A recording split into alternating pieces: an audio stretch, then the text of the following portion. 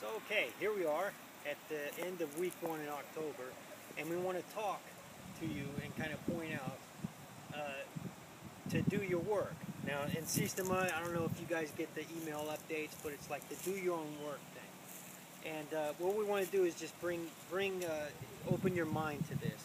And so we'll start with this. If Mr. Price is walking towards me, and I feel his intention, what would be going through my mind if this was the enemy and I don't know what they're going to do? They're going to come and aggress me in some kind of way. I have to do my own work. I have to think. I have to react to this. Am I going to think, wow, if he's going to throw a hit, or if he's going to do this, or if he's going to deploy a weapon,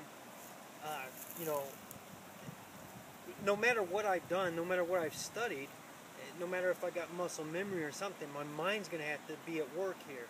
And so, don't think, feel. Okay. So whatever's coming in, if he's walking in, it doesn't matter what I need to do to do something. It doesn't matter. I don't need to think. I just need to feel and let my body react to it.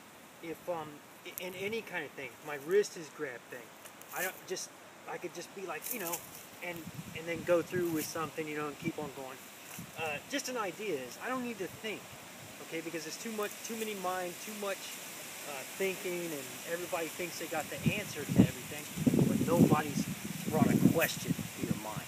Okay, so it's like the story, where you're a young adolescent tiger, and you're grazing with the sheep, and you're eating the grass with the sheep and stuff, and all of a sudden a big male tiger comes and he takes out one of the sheep and just mangles it up and drags it into the bushes and eats it. You run off in the bushes, quivering and just shaking, and it's like, ooh, freaking out. And the tiger comes and he's like, hey, come out of there. And you're like, no, you'll eat me. He's like, wait a second. He's like, come with me. And the male tiger takes you to the water, and then he says, well, take a drink from this. And you're freaking out and stuff, but you take a drink, and you freak out because you see your reflection, and you think it's him.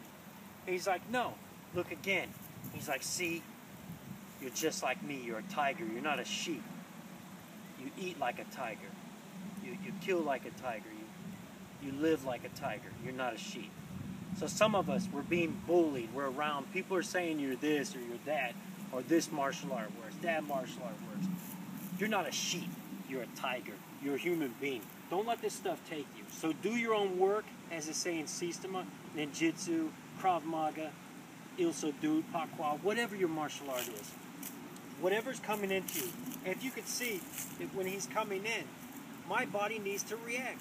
There's so many different things that we could do to stop the attack. And, doesn't matter. We could just hit. Just like regular hitting kind of thing.